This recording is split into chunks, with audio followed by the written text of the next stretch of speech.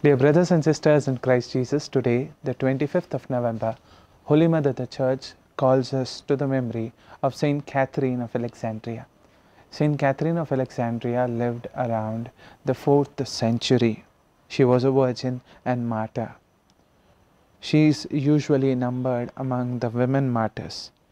Catherine of Alexandria has a special place among the prophetic saints, and her role is of a philosophical defender in the church.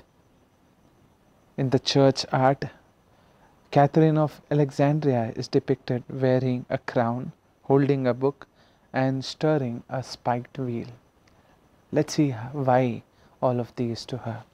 She is seen wearing a crown because of her noble birth, royal birth. She is seen holding a book because she was known for her knowledge. And she is also stirring a spiked wheel because that's how they wanted to kill her. According to tradition, Catherine was born in a noble family and was a learned girl. Converted by a vision of Our Lady, she protested against Maxentius, the emperor, who was undertaking a persecution of Christians at that time. So it was that around 50 scholars were called to come and have a debate with her. 50 scholars and this one single woman. She defeated all of them through her wisdom and knowledge. And this resulted that all the 50 scholars were burnt alive, and she herself was tied to a spiked wheel. So when the wheel would move, it would tear her apart. That's what the plan was.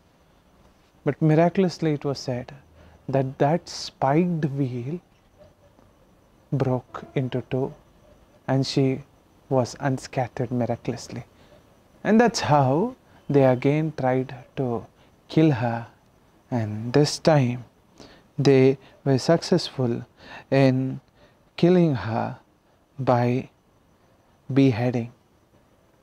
And that's how, dear brethren, it is said that according to some traditions, in around 800 AD, her body was found on Mount Sinai because the angels have taken her body and kept it there.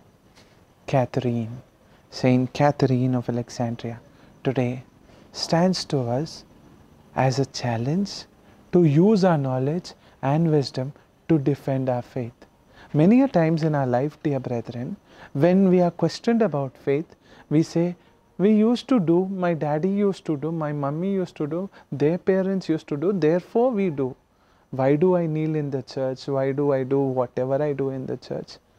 Because I was habituated. No, let us reason out.